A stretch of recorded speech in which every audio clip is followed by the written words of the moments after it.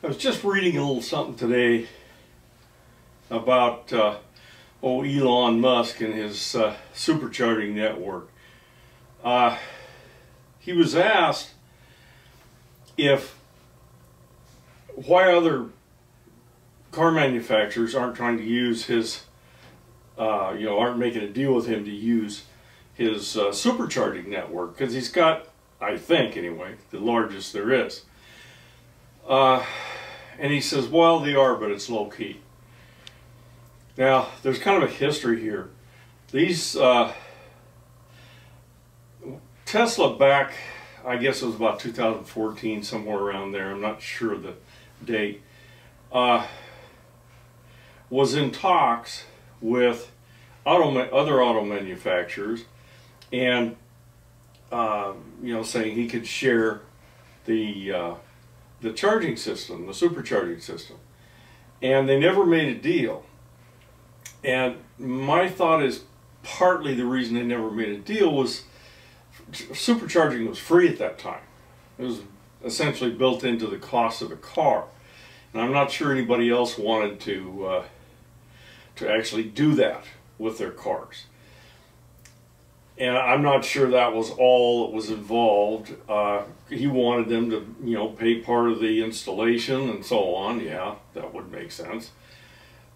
And anyway, there was never a deal made back then. Well, there is supposedly now. It's just nobody's talking about it. Some sort of adapters or something.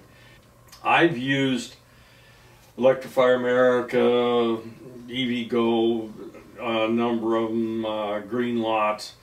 All of them were incredibly hard to use. And this is when I had the Chevy Bolt.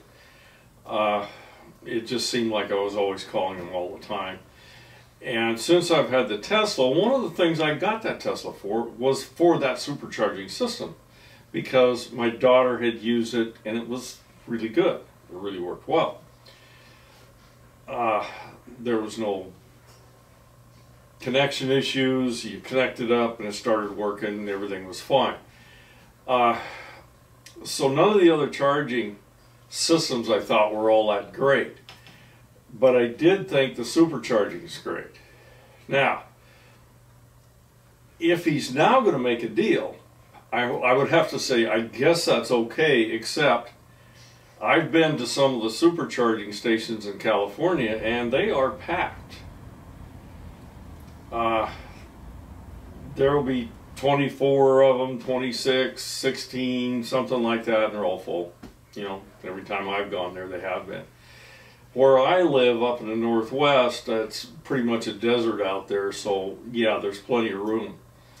But are we going to, if this does go through, are Tesla owners going to lose a bit? And that's kind of a concern I have. Is the system going to get worse, or is it just going to get more crowded? And I'd like to know your thoughts on it. Anybody that wants to maybe talk on this, go ahead and make a comment on it, and maybe we'll discuss. Because I think that's an important issue, especially for Tesla owners. That's it on this one.